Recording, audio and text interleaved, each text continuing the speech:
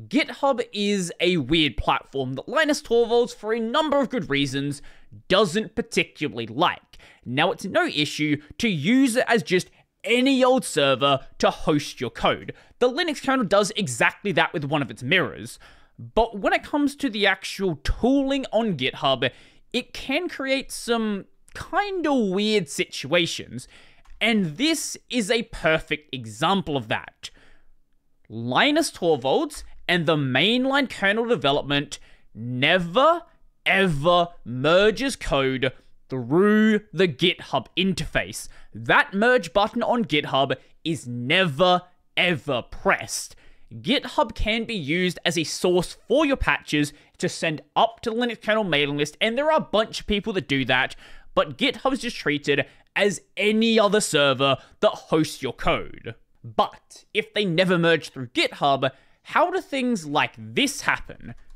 Merged, this, merged, this, merged, this, merged, and the one I showed before, this one, also merged. And to make it even clearer, it even says it was merged by Torvalds, and this is his actual account. This isn't some impersonation account. This is the actual account he has on GitHub.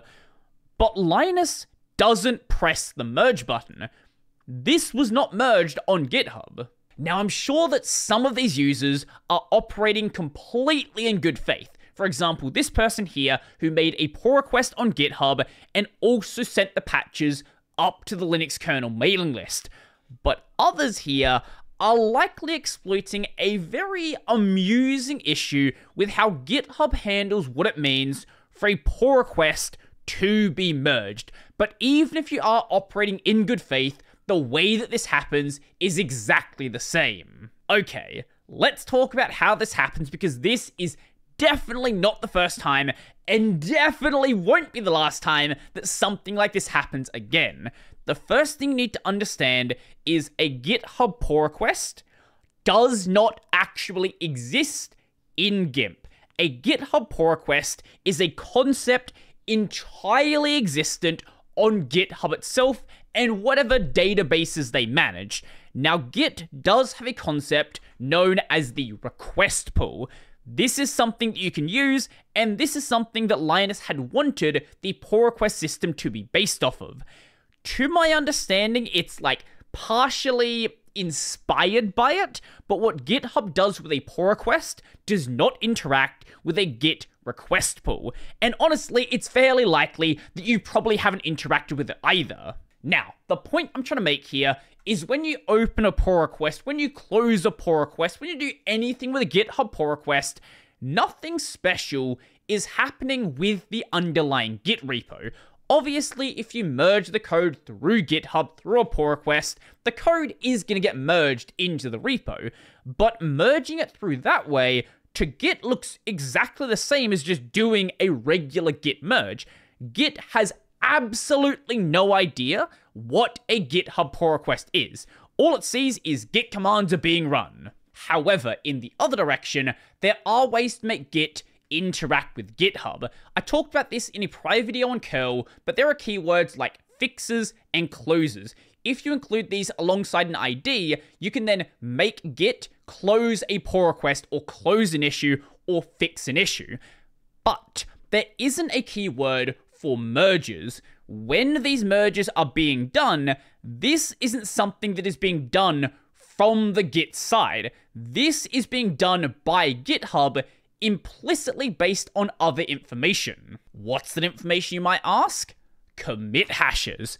If you use Git for more than probably 3 minutes, you're probably going to be aware that every single commit you make is given a mostly unique identifier. Just considering how big the address space is, it's probably going to be unique.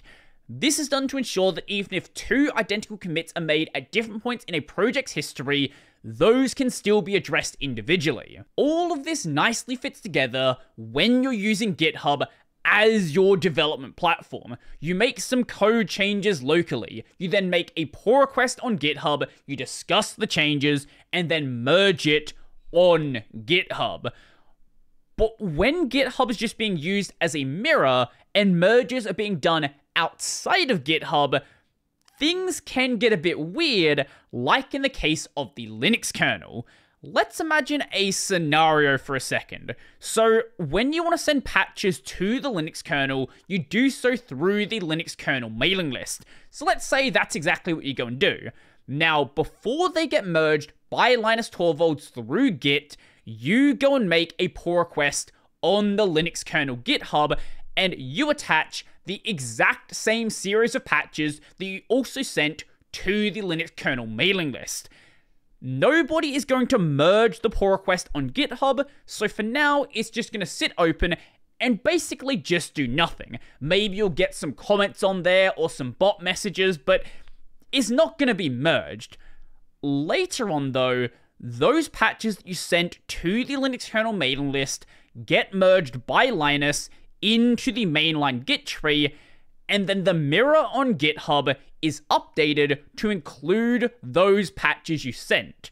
So now you have a situation where you have a set of patches that are merged into the kernel, but you have the exact same set of patches with the exact same set of commit hashes that are sitting here in an open pull request. And this set of events is exactly the situation that causes this right here to happen.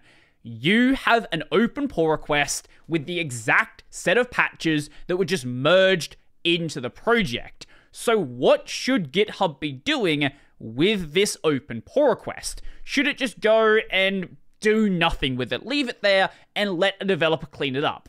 That might work. That's probably the easiest thing to do. Should they go and mark it as closed? Well, closed doesn't really make sense because it hasn't been closed. That code is merged into the project, so that's probably not the best thing to do either. The absolute best possible thing they could do is what Forge Joe and Gitty does, which is have a manually merged button where you can indicate that this was merged outside of the tool we are currently on, and that completely resolves the issue. But what GitHub decides is to use the merged indicator it uses for something merged on GitHub. Now, this is not an issue if you are acting in good faith. Like we had this person here. This is the person who authored the commits, who then also made a pull request, and also sent them to the Linux kernel mailing list. The pull request they made on GitHub got marked as merged.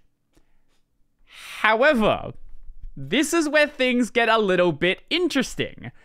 Commit hashes don't change when you clone a repo.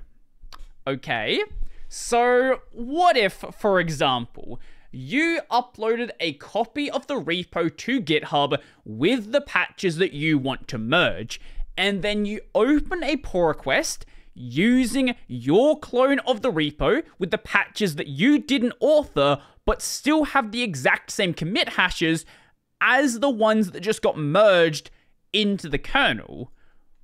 Well, you can do this, where you can make a pull request where you were not involved in developing the code whatsoever. If you go to the commits and you look at who actually made it, this is a different person. It was committed by a different person. But GitHub does not care about who the author of the code is. All they care about is, are the commit hashes the exact same commit hashes? If they are, if those commit hashes exist in the repo, mark it as merged. Basically, if you keep an eye on the Linux kernel mailing list and you know that a series of patches is about to be merged into the kernel, you can then squat on those patches in a pull request on the Linux kernel GitHub and make it look like you were the person who made those patches and you were the person who got them merged. Is this a harmful thing to do? Not really. Everybody knows the Linux kernel GitHub, or at least they should. Apparently there's some people that don't hear. The Linux kernel GitHub is not how development of the kernel is done. Nobody involved in the kernel actually cares about the GitHub outside of it being a backup in case they lose all of their other backups.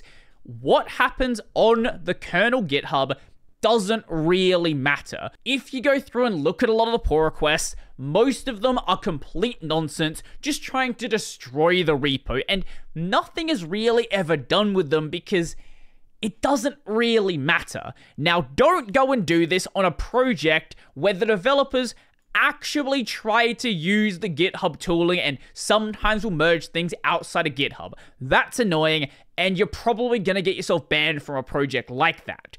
But when it's something like Linux, it doesn't really hurt anyone. It's just a fun little side thing that people realize the GitHub interface lets you do. Now, I absolutely cannot take credit for realizing you can do this. This video is primarily based on a comment in a Mastodon thread left by Hector Martin, who you may know from the Asahi Linux project, stuff they've done back in the Homebrew Wii days, and a ton of other things they've had their name attached to. Now, the point of this video is to say that just because something is happening within the GitHub history, that doesn't necessarily mean it's actually happening on Git. GitHub is just a kinda fancy, in many ways wonky interface for interacting with Git itself.